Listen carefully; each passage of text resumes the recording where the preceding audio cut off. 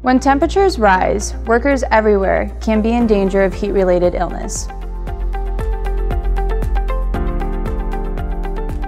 Whether you're indoor or outdoor, heat-related illnesses should be taken very seriously. Heat cramps are the most common stressor when you're dehydrated or under intense heat. These can be mild to very painful muscle spasms. Your most active muscles are usually affected first. When cramping and pain occurs, get to a shaded or cool area and hydrate immediately with cool water or a sports drink.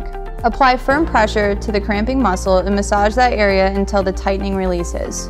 The best cure for any heat-related illness is prevention. Make sure you're pacing yourself when doing heavy exertion on hot, humid days or when in hot indoor environments.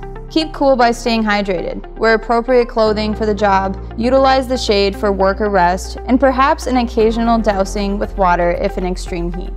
Hydrating the day prior to working in a hot environment is very important to keeping heat illnesses at bay.